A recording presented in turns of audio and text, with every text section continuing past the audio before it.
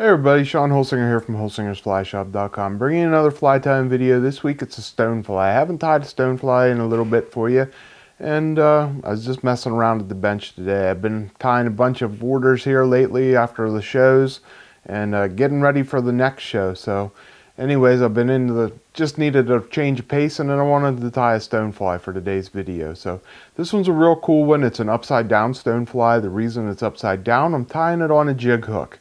On a Firehole 523, really cool long shank jig hook, and it's real nice. Keep it thin. That's what I'm trying to do with this pattern. I don't want a big oversized stonefly. I just want one, a nice simple small one that's going to catch fish.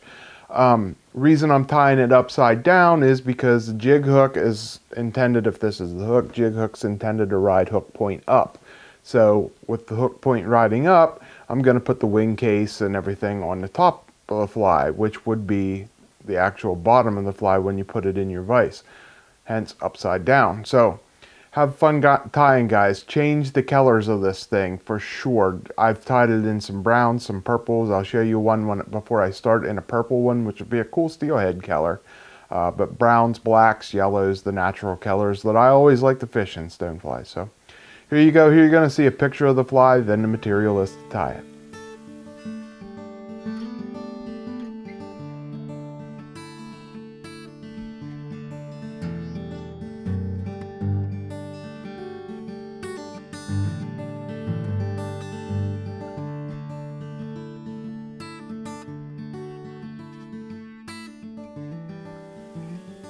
Okay, here you see the upside down stone in the vise. This one's a purple one, be a good steelhead one. I'm going to tie it in a golden, but I just wanted to show you a different color there just to give you some ideas and have fun, play around. So, let's get into tying it here for a hook. I'm going to use a Firehole. This is a 523 and a size 14. Nice size, not too big, not too small. You got that long shank on there, I like it. For a bead, that's a 3.5 millimeter Moonlit bead in copper, slotted. And then I'm just using some yellow Semperfli Nano silk thread here.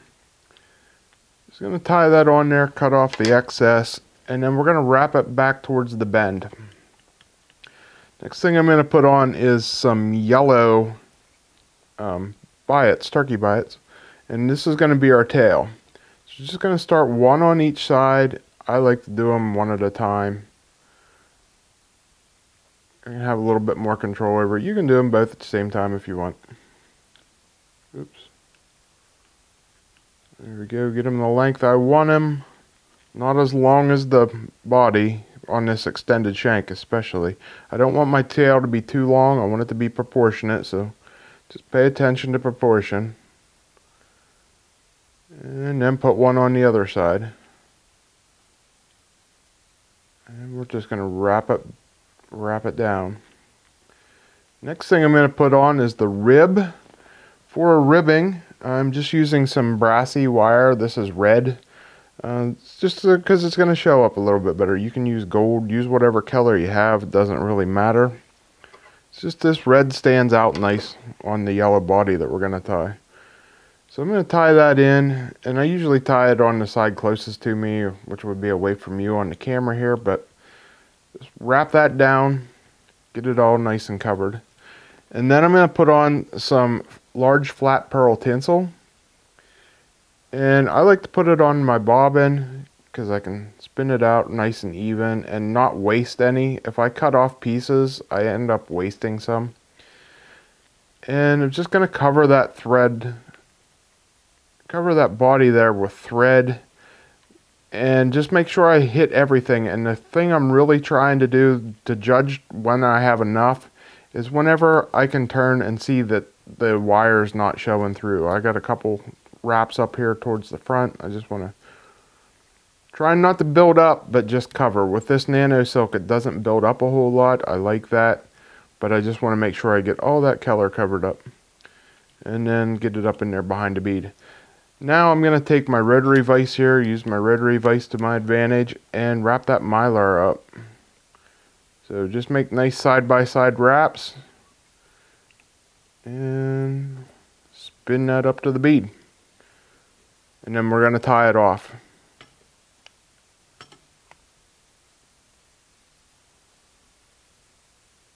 Once we get that tied into place, just trim that off. And now you can go back to the rotary here if you want to, but I think I get a little bit more control if I just do it by hand.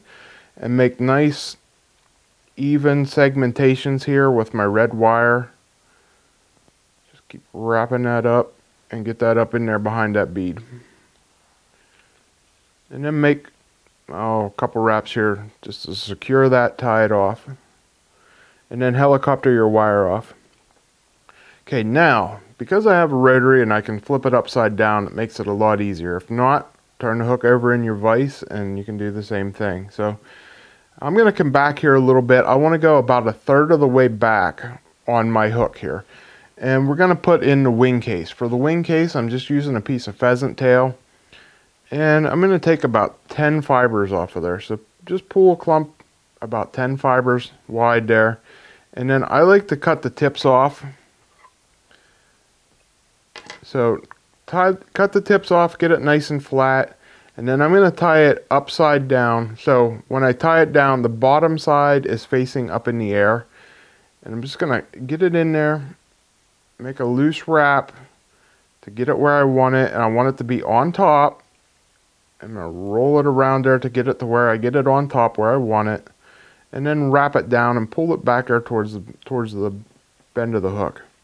So there you see there, I got about 1/3 of the way back on there, and we're ready to go. Next thing I'm going to do is put on a little bit of dubbing. This is Golden Stone. This is SLF pattern blends, Whitlock's pattern blends. And I don't want a lot here. I don't want to build up too thick, but I want it to be a little bit thicker. So I'm going to go back there to that pheasant tail and wrap this up about halfway. I want to go, and then once I get it about halfway, I'm going to come back in with some biots, strip goose biots, and I'm going to go with white ones this time. I'm going to put one on each side, and I want it to flare out to the side. This is going to be just the legs on it. I'm only putting 2 on it here, just 1 on each side. You could do 4, you could do 6 if you really wanted to, but I don't think it's necessary. Make a couple wraps there, trim off the butts,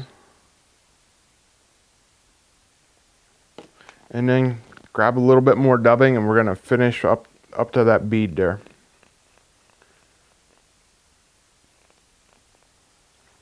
So just get this on here, nice tight noodle,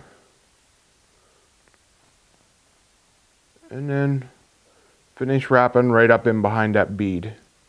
Once we get in behind that bead, we're going to pull our pheasant tail up over for the wing case. And we're going to tie it down right behind the bead there.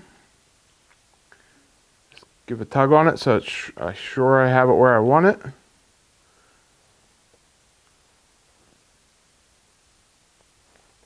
Trim that off and whip finish, and we are done with our fly here. So if you really wanted to, you could put a little bit of UV resin on there on top, but I don't think you need to. And there you go, the upside down stonefly. Really cool looking pattern. It's going to fish great for you. Okay guys, hope you like that pattern. Not that hard to tie. Do a couple of them, you get onto it real quick, and you can hammer out a lot of nice looking flies really quick. It doesn't take you long to tie, and it looks really good. So have fun tying. Like I said earlier, change the colors. I always tie stoneflies when I tie them. I always tie 3 of them, blacks, browns, and yellows. And because they're always in my stream, we have different ones in the stream at all the times. And they can imitate small mayflies too. Well, actually very large mayflies, sorry. But just mess around. It's more the silhouette rather than what you're actually trying to imitate. You know, put the right thing in front of the fish's face, he's going to eat it. So have fun tying. If you need any help with anything, you can reach out to me at holsingersflyshop@gmail.com. If you want to do any custom orders or something, if you like these and want me to tie some for you, holsingersflyshop@gmail.com. If you need any of the materials to tie them though, please go to our website at holsingersflyshop.com. I love tying these things on video for you here and sharing them with you every week. And I'm very thankful for you for supporting our channel. And if you haven't already, give us the thumbs up and subscribe to our channel. So thanks for watching, everybody. Until next week when I bring you another video, I'm Sean Holsinger.